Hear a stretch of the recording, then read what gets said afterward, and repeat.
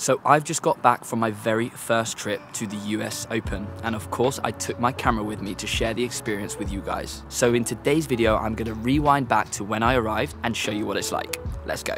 So if you saw my most recent video, you'll know that I actually flew into JFK Airport about a week before the US Open main draw, and I was staying in Manhattan. The hotel that I was staying in was called the Intercontinental Barclay. It was actually the Players Hotel, which was really cool, as during breakfast and other times during the day, we saw tons of professional tennis players. The US Open site, Flushing Meadows Corona Park, is actually around 30 to 40 minutes in a taxi from the main city in Manhattan, and around 20 to 30 minutes from JFK Airport itself. Welcome to Flushing Meadows. During my stay in New York, I was lucky enough to go to the US Open twice. The first time was on the Saturday before main draw. This is called Kids Day, and it's free entry, and there's tons of things going on. It's pretty much a big open day for families to get involved with tennis and enjoy some exhibition matches and other big events going on around the center. What's also good about Kids Day is there are tons of professional tennis players practicing on site. So pretty much all of the outdoor courts were occupied by professional players playing practice sets. We'll check out some of those in a second, but first we'll talk a little bit about the facility. As I said, the site was based in Flushing Meadows in Corona Park, and the center itself is called the Billie Jean King National Tennis Center. On this site, there are 22 tennis courts in a space of around 46 acres. 3 of the courts are stadium tennis courts, which, without exaggerating, they are huge. The main court, Arthur Ashe, has a capacity of 23,771. To put that into perspective, Wimbledon's capacity is around 15,000, which is similar to the US Open's second court, which is called Louis Armstrong. This court has a capacity of 14,000, with its third court, the Grandstand Court, having a capacity of 8,125. During Kids Day on the Saturday, that was my opportunity to really get to grips with the site to see how big it was and where everything was before I was to come back on Monday for the main draw. Because I was only there for a couple of hours on the Saturday, I didn't get to see any of the exhibition matches, but there were tons going on. What I wanted to do was to check out some of the practices, which is one of my favorite things to do at pro tournaments anyway. But I also wanted to see Arthur Ashe Stadium, as I knew that I wasn't going to get a chance to go there on Monday as I only had ground tickets. When I stepped on to Arthur Ashe Stadium, the scale was quite incredible. It was less than half full, as there was a practice going on with TFO and I think it was Dimitrov, but I couldn't really see because I was so high up. But what was surprising was, although you were super high up, because the seating was quite steep, you still had a really good vision of the court. However, the players did look very small, and it was quite difficult to hear the sound of the ball being struck, as although it was only half full, you could hear a lot of people talking. It was kind of a buzz going around the stadium. Now, I can only imagine that this would be electrifying, especially during a night session, but also a little bit annoying if you're there to enjoy the tennis, as hearing the sound of the ball being struck is a big part of it. Anyway, I thought I'd walk a lap of the stadium filming a time lapse, which did turn out pretty cool, but there's a funny story behind it. On the tier where I was walking, it was empty, as everybody else was sitting below that level. So when I was filming this time lapse, I had my arm held out to the side and I was looking at my phone so that I could make sure the court was in the center of frame. But about 3/4 of the way round, I didn't realize, but there were a couple of ladies walking my way, and with my arms stretched out, I managed to knock off both of their bucket hats. Fortunately, they were both a little bit shorter than me, otherwise I would have clotheslined them both. And don't worry, I did stop to check they were okay, and both of them were creasing up with laughter, so it was all good. If you head right up to the top of Arthur Ashe Stadium, you get a really good view of the city skyline as well. Anyway, as I mentioned, I was there to watch some practice sessions, so I headed back down to the outdoor courts. Now, practices happen on a set of practice courts normally, which have grandstand seating behind, but also because there were no main draw matches on this day, there were also practices going on all of the outdoor courts. I spent most of my time watching Rublev and Fokina playing a practice match.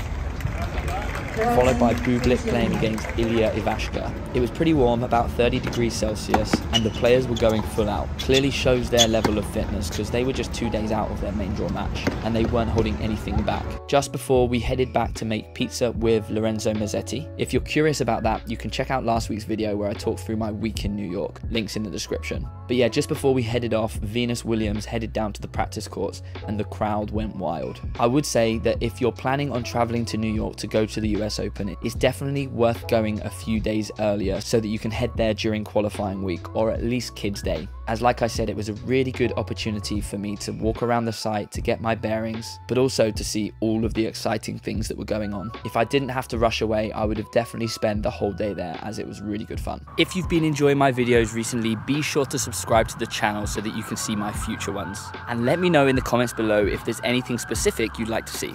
So fast forward 2 days and it was time for the main draw, the first Monday. I got an Uber to Flushing Meadows. It cost around $60 from the hotel.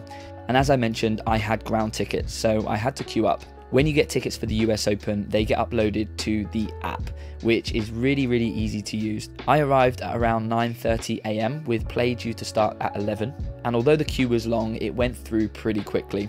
I'd say I was walking through the queue for about 10 minutes before going through security. A couple of things to note when going through security. I was told I wasn't allowed to take any liquids in, so I had to drink my bottle of water before going through. And also they checked the size of my camera. Your camera's not allowed to be longer than 200mm. The first thing that I did when I got back onto the site was headed over to the practice courts, as I knew that matches weren't due to start until 11, but there was a schedule for the practices. The cool thing about the app was there was a schedule of practice as well as matches.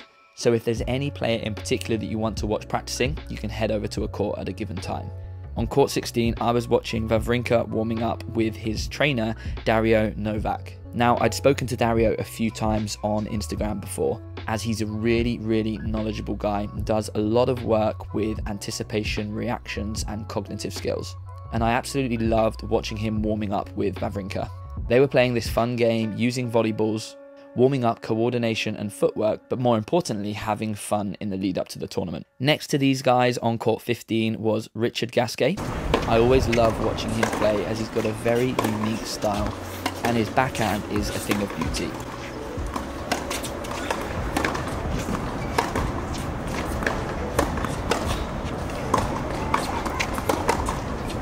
Talking of beautiful backhands, a couple of courts down on court 13 was Lorenzo Mazzetti. Now I stayed on this court until the first round matches were due to start, as I knew that JJ Wolf was due to play against ZZ Zhang. And I had this one down to be a pretty close battle, and with JJ being American, I knew the crowd was going to be wild. And it certainly did not disappoint. We watched the first couple of sets on here before we had to head out to get some food.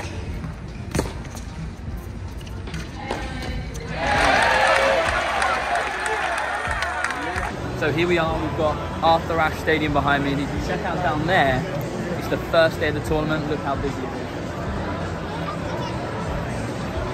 One thing definitely worth noting is the cost of food on site. I had a chicken sandwich, which was basic, it wasn't incredible, it was $18, and the pasta bolognese was $27, so it's definitely not cheap.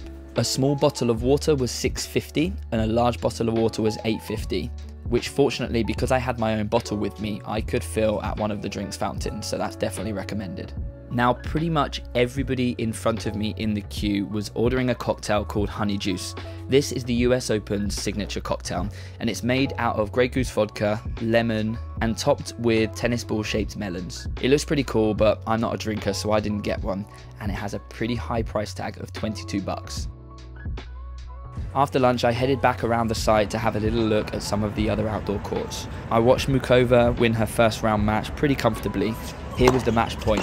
What was really noticeable about her game was not just her athleticism, but how she was hunting for every single opportunity. You can see it here demonstrated clearly on match point, how she really turned defense into attack to finish the point. She's definitely one of my favorite players to watch, and I do hope that she wins a Grand Slam soon. I also watched Fokina beat Giron.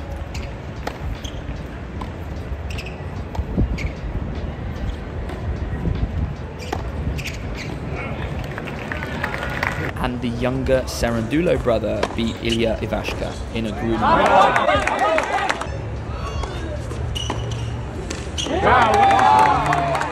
By this point, I checked the scores and JJ and ZZ were in a 5th set, so we headed straight back over to that court. Unfortunately, we got front row seats. This match was super physical, with both players giving it their all. After ZZ won the first 2 sets, JJ made a big comeback to win the next 2. But after a break after the 4th set, ZZ came back onto court and played a very solid final set, beating JJ.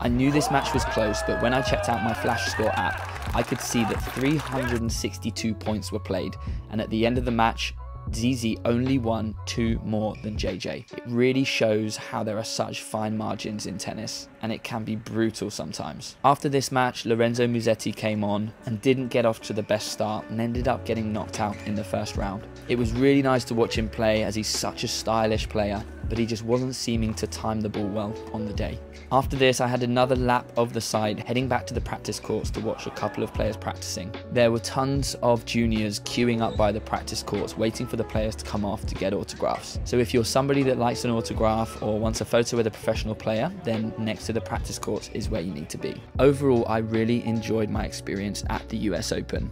If I were to compare it to the other 2 Grand Slams that I've been to, Wimbledon and the French Open, it's very, very different. Speaking to other people that have been there as spectators or other coaches that have been there working with players, I've had really, really mixed feedback. Some people rank US Open as their least favourite Grand Slam, whereas I've had a few that have actually rated it as their top. For me, it definitely ranks the highest when it comes to a buzzing atmosphere. When watching the JJ and ZZ match, the crowd was brilliant, really supporting both players and making a lot of noise in between points. However, this can go both ways, as if you're there to enjoy tennis, sometimes the crowd gets a little bit too excited, which affects the players negatively, especially my experience on Arthur Ashe. Like I said, it was actually really hard to hear the ball being struck, as the fans were talking so much during the match. I would say if you're the sort of spectator that likes a bit of a show and likes to enjoy their day outside of the tennis, then the US Open is a really great Grand Slam. However, if you're a die-hard tennis fan that's there purely to enjoy tennis, I would say it's probably not the best Grand Slam for you. I would say Wimbledon probably ranks highest and then the French Open second.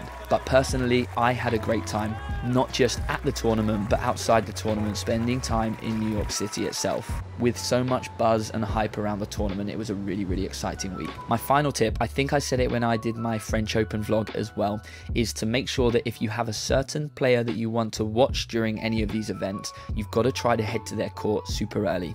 As like in any Grand Slam, the outdoor courts tend to fill up. I think I just got super lucky when I headed back to JJ and ZZ's match that I got front row seats, as somebody just happened to leave at that time. But generally, it was quite hard to get on courts. Let me know in the comments below if you've got any questions, as it was quite difficult for me to cover absolutely everything in this vlog. But hopefully you know a little bit more about the US Open than you did before watching this video.